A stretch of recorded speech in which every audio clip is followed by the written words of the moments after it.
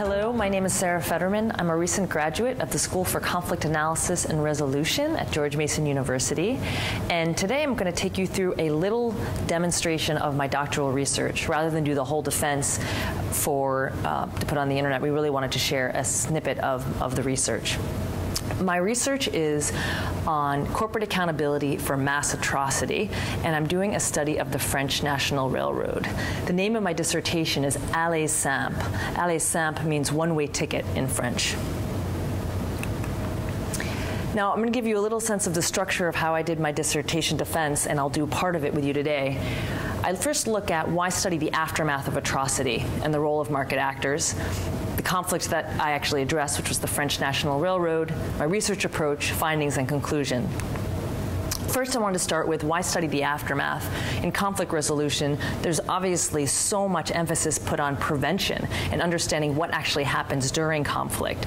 So it's surprising to people sometimes that one would spend so much time studying the aftermath.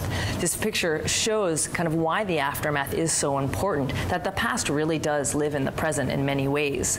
People, for one, are still living with the trauma, those who experienced it. A lot of the discourse is still in the culture. This is very much true in the conflict that I studied, and it's impacting the second and third generations in ways that they are not even present to. And it also really impacts foreign policy and the way in which people solve conflict today. Transitional justice is the study of this post-conflict, of the aftermath. And it looks at the aftermath through the lens of trials, so actual criminal trials against perpetrators, as well as truth commissions, commemoration, apologies, and restitution. And I go through those with the French National Railroad conflict as well. And this field actually began with the Nuremberg trials, or the modern version of it did, which is very appropriate for my study, which is one that draws on the aftermath of World War II, the Holocaust. Now, the field has expanded since the Nuremberg trials, which was the first trial to try individuals for international war crimes. But now the field, even though it does a much broader human rights agenda and focuses on move towards democracy, rebuilding institutions, victim services, and so on, it still largely includes market actors. And that's something that I really want to bring back into the conversation. We talk a lot about rogue states. We talk a lot about states falling apart from within, individual perpetrators, and we'll talk about money, and we'll talk mostly about how money moves among these groups, not large, especially multinational corporations and domestic corporations that have a big influence on what's happening in these conflict zones.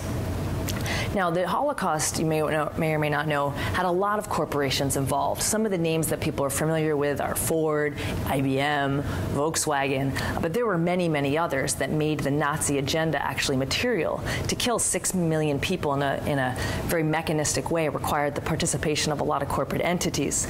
Some of the less well-known ones are Hugo Boss, who made Nazi uniforms and was a Nazi during his lifetime, and Bayer Aspirin, which today it's a subsidiary and an offshoot, kind of a distant offshoot, but it is an offshoot of IG Farben, which is the company that created the Zyklon B, which was the gas that was used in the gas chambers to kill the Jews and other political prisoners and deportees in World War II.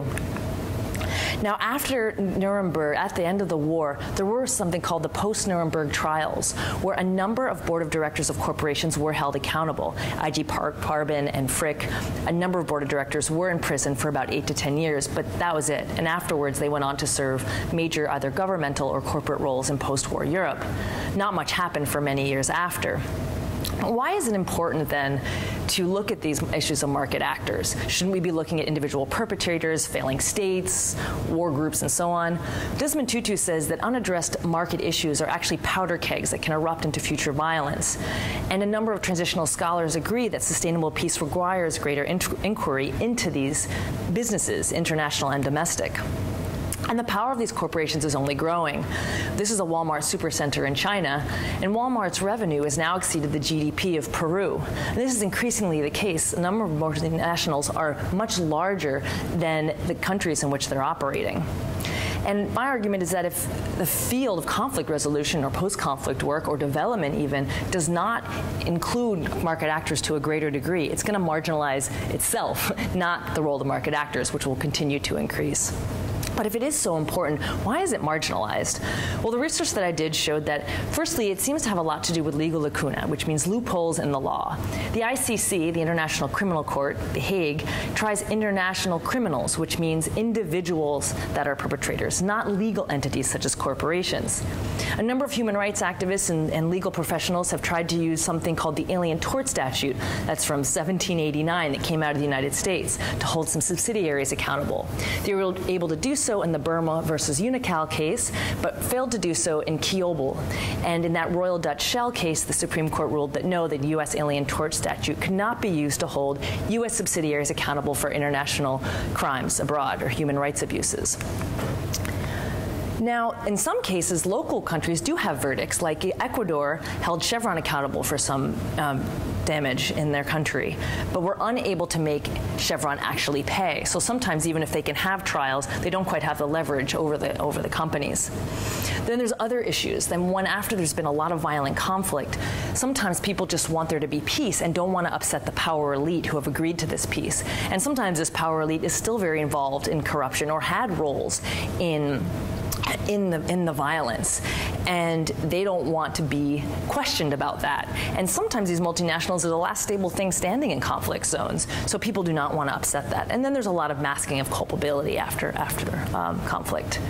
So the central argument of my dissertation was that we really need to include market actors when we're talking about post-conflict work, not just as potential perpetrators, but also in ways that they can actually contribute to the rebuilding of society. It is in their best interest that they have a function, that are operating in a functioning country.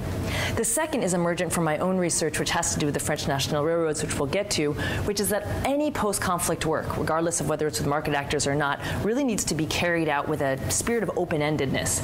Any process, whether it's a trial, reparations, victim service, commemorative activity, that's intended to close the past, put an end on it, and move forward, is very repressive and is usually either upended by people or tends to contribute to a recurrence of violence because it creates that repressive state. And I'll talk a little bit about that.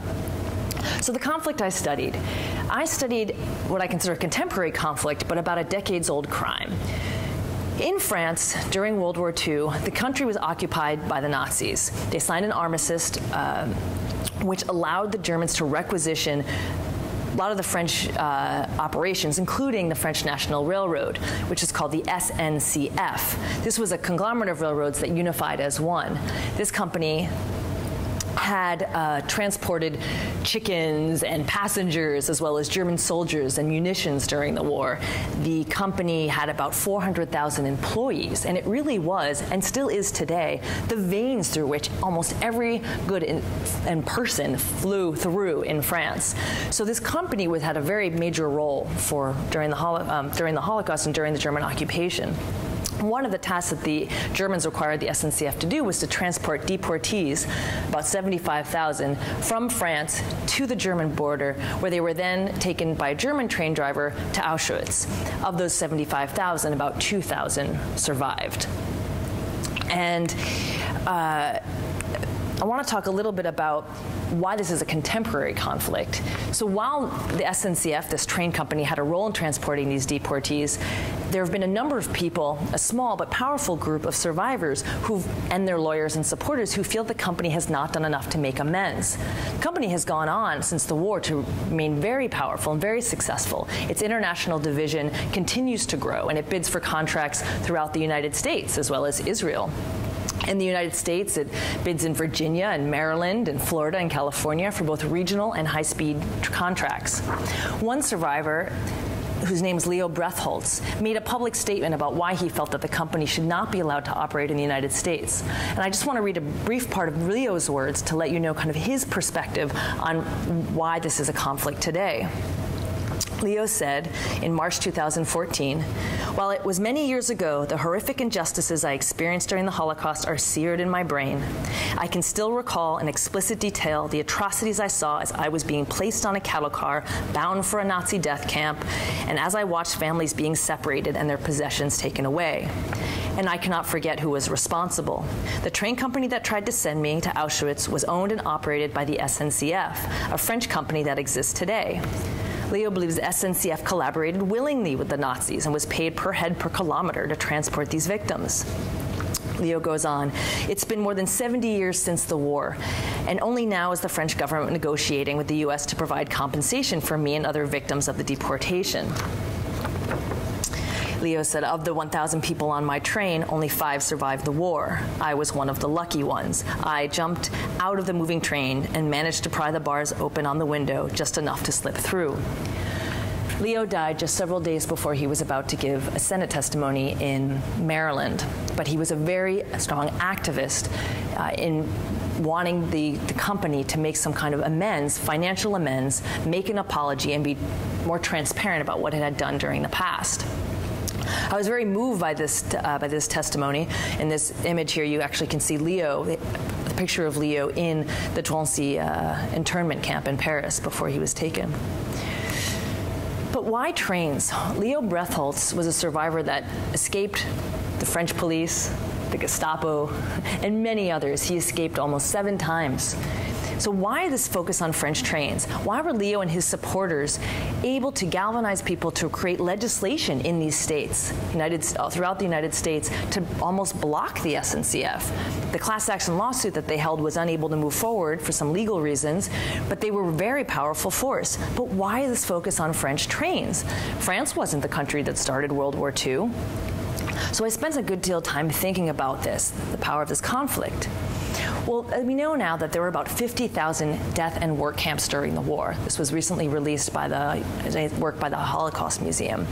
6 million Jews and other deportees were killed in those camps, and almost all of them arrived by railroad. It is the one shared experience of all people. While they all went to different camps and did different things at different camps, the railroad was what unified people. Raoul Hilberg, who's the father of Holocaust research, or considered the father of Holocaust research, said that while many, many corporations colluded in ways during the Holocaust, it was the railroads that were indispensable at its core. It could not have happened without the participation of the railroad. To give you a sense of the amount of railroads, Raoul Hilberg pointed out that there were 42 parallel tracks at Auschwitz alone. 42 parallel tracks. Beyond this, the railway cars also were symbolically the end. And they really symbolize the ways in which the Nazis dehumanized the Jews before they were killed. They were crammed into cattle cars where they were given no light, no food, no water. And this is what upset so many of the people regarding the French National Railroad, is the way in which the people traveled. They were just crammed in there. If people died, they stayed standing because there was no room. And many can talk about that journey. We have testimony, people talking about what that was like, and I met a number of these people. We never heard what people experienced in the gas chambers. Every one of those gas chambers died, but not so in the trains. So we have a sense of maybe what those last moments were like for people, and it's very haunting. And then a lot of memoirs written today and movies about the Holocaust also talk about the trains. They're a very powerful symbol. Train in winter, the last train to Auschwitz, railways in the Holocaust. This last image is one of the Holocaust Museum that just opened in Johannesburg. They interviewed a number of survivors living in the country, and they all said that to them, railroads were symbolically the most important. In the background there, you can see these railways headed up to the sky. This was just installed recently in a commuter railway station outside in Hungary, and it again commemorates a site where a number of deportees were taken. But why French trains? Again, it wasn't France that started World War II, and in fact, they were only a begrudging collaborator in the war in many ways. So why are we not focused on German trains? For two main reasons I found, but one had to do with the fact that the SNCF did not change its name after the war. The Reichsbahn, the German train company, changed its name. It became the Deutschbahn. It made a separate legal entity, and it moved forward. Even on the Deutschbahn site today, it says that it's a different separate legal entity. So that's one that makes SNCF legally vulnerable. A second is the SNCF rail cars. They had as many rail cars as they had employees. They had about 400,000 at the start of the war. And once the Nazis got them to other countries, they would use them around to collect other deportees. So if you go to the Holocaust Museum or see other Holocaust images, you may see deportees getting into or out of SNCF trains in Romania, Lithuania, Hungary. And if you see that arrow right there, it points to the SNCF's name. So the branding is just very strong. So this led to a lot of questions for me about Leo's testimony and what I learned while I was living in France. I really got curious about what did this company actually do? Did it have any margin of maneuver? Did it collaborate willingly, as Leo said? Did it charge per head per kilometer? Was it making money off of this? Did people know where the deportees were going? So my dissertation looks at all those questions. And whether or not they resisted, the railway workers resist. Was there any attempt to help these people? Beyond this, it goes back to what I said at the beginning. I want to look at how market actors are dealt with in post-conflict contexts. I wanted to contribute to this SNCF conflict by really contributing a much broader historical foundation for discussions and illuminating some of the victim needs that have been transcending national and temporal boundaries. I'm only going to be able to briefly tell you the research approach, and then for the findings, you'll probably have to go to the dissertation or contact me, which I'd be happy to answer any questions. My approach was to embed myself as deeply as I could in as many conversations about this conflict as possible. This was especially difficult because, as one of the deportees pointed out very well, he said, "You are well aware, Sarah, I'm sure, that the subject is très délicat, very delicate. La SNCF, c'est la France," meaning the SNCF is France. You might see the SNCF logo as much in France today as you do the French flag. So to attack the SNCF or to question its role during the war is almost like attacking France. And the SNCF was, during the war, a government-owned and operated enterprise by 51%. It was 51% government ownership. So it was very aligned with the state. And you can see in this image that the SNCF's logo looks very much like the French flag. Then I went to, in addition to find out the past and really dive into the history to contribute to the historical findings, I spent time in the French archives, American archives. I did a lot of participant observation, meaning I went to the sites from which people were taken. I went to commemorative events and so on. And I did 120 interviews. Talk a little bit about those. But for the archives, I went to the SNCF archives, the French National Archives, the French Railway Archives, and in the United States, the Library of Congress and the Holocaust Museum. Participant observation, as I said, I went to a number of sites. I worked a little pro bono with the House of Representatives on this conflict. I attended the hearings in Maryland. I went to a French railroad conference where I met the CEO of the SNCF today. I went to the Congress where they were having a Holocaust commemoration day and spent an hour of time with survivors. I took some people to the reading of the names in France where they read the names of the people who were taken. I went to where the deportees were held in France in a town called Trancy, which is just outside of Paris, the Holocaust Museum, of course, and then I attended the settlement signing. I don't know if you remember, Leo had said that only now the French and the U.S. had begun negotiating over this. Well, they did actually, after Leo passed away, signed a $60 million settlement that is now going into effect to help some people around the world that were not covered by other compensation programs. But it was the interviews that were really the heart and soul of this work. I met with survivors throughout France and the U.S., SNCF executives. This is a picture of Serge Klarsfeld, who is the leading Holocaust activist in France, who just won the highest Medal of Honor in France and Germany for his Holocaust activism. I had the French Jewish leadership, I met with them. American Jewish leadership, I met with them as well. Survivors both for and against holding the SNCF accountable. The law firms that were working on this conflict. And just for those academics out there, historically, Holocaust studies has not really welcomed testimony as a valid source of data because survivors, they say, forget things. They get the facts out of order, which they very well might, especially now since most of the survivors that are alive today were children during the war. And there's been a lot of education about the Holocaust since then, and so some of the past stories are kind of mixed with things people have learned. But I wasn't trying to create this definitive history. I wanted to hear what people had to say, how they saw the train company, what they feel about it now. And Laura Nelson, who's Hilda Nelson, who is a narrative scholar, talks about how stories do moral work. So I really wanted to collect people's stories and let those stories do the work they had to do, and I did so by really letting them breathe. Once I took these interviews, just for the academics out there, I did a large thematic analysis to really see some themes that were showing up, and I wish I could share all those findings with you today. It's hard not to. Then a brief word about who I am, like who am I to study this? And it's very important to look at who actually is doing that. I just want to tell briefly my story. I was working in advertising in Manhattan, had no interest in this topic particularly. My job sent me to France because the company had just bought a French division, a French advertising company. So they sent me over, and on my way out, my undergraduate advisor said to me, hey, when you get to France, find out if those French train drivers kept their jobs after the war. And that question, I kind of laughed and shrugged. But now that question really led me somewhere very, very powerful. I didn't think about it for about 3 years, but as I spent time traveling around France and Europe, I started to see the impact of World War I and World War II in ways I never understood living in America. I went to the trenches of Verdun, I went to Berlin, I went to Checkpoint Charlie. I went to, my coworker in Poland brought me to Treblinka, a death camp. And this is an image of that death camp. We went in March, so the picture of snow is appropriate, and we crunched through the snow as he told me the story of what had happened there. And all that's left is kind of a rail track kind of where people were brought in. And once I got back to Paris after that, something in me shifted. You know, not around that same time, I saw my own name on the Holocaust Memorial Wall in Paris, and I just felt like it could never happen again to anyone. So I found a master's program in Paris and started studying in the evenings and began to study the role of the French National Railroad, not knowing that there was a conflict in the U.S. over that. So that really led me down this long rabbit hole where I am today.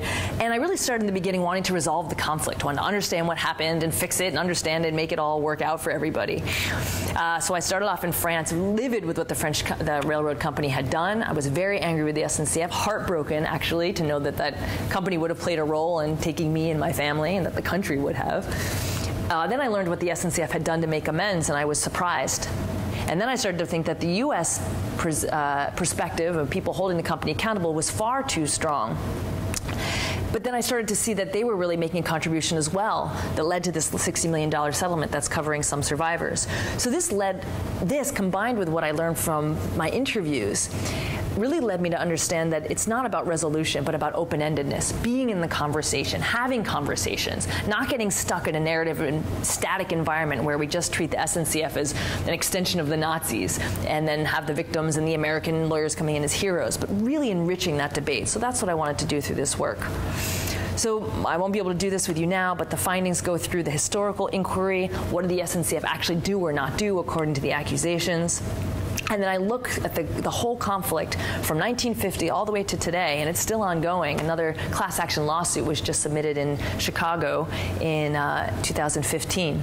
But I looked at all the lawsuits. I looked at all the questions of compensation, both in France and regarding the SNCF, truth-seeking efforts within the SNCF and France and worldwide as well, commemorative efforts by the SNCF and their apologies and responses to those apologies.